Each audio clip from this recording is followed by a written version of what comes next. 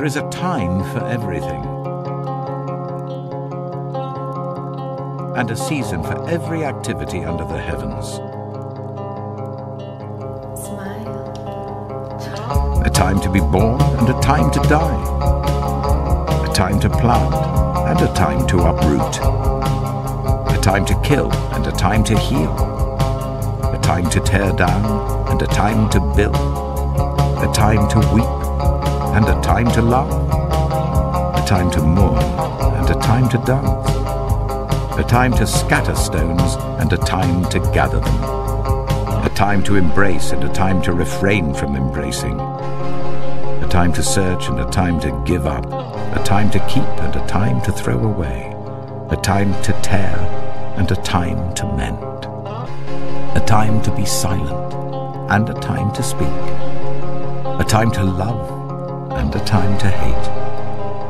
A time for war and a time for peace.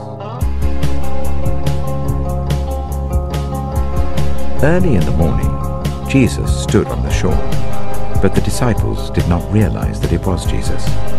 He called out to them, "Friends, haven't you any fish?" "No," they answered. He said, "Throw your net on the right side of the boat and you will find some."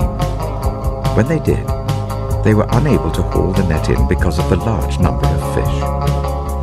Then the disciple whom Jesus loved said to Peter, "It is the Lord."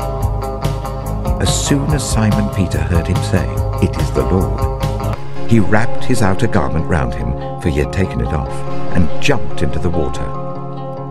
The other disciples followed in the boat, towing the net full of fish, for they were not far from shore, about 100 meters. When they landed, they saw a fire of burning coals there with fish on it and some bread. Jesus said to them, "Bring some of the fish you've just caught. Come and have breakfast." Every day they continued to meet together in the temple courts. They broke bread in their homes and ate together with glad and sincere hearts, praising God and enjoying the favor of all the people. Our mouths were filled with laughter, our tongues with songs of joy. Those who sow with tears will reap with songs of joy.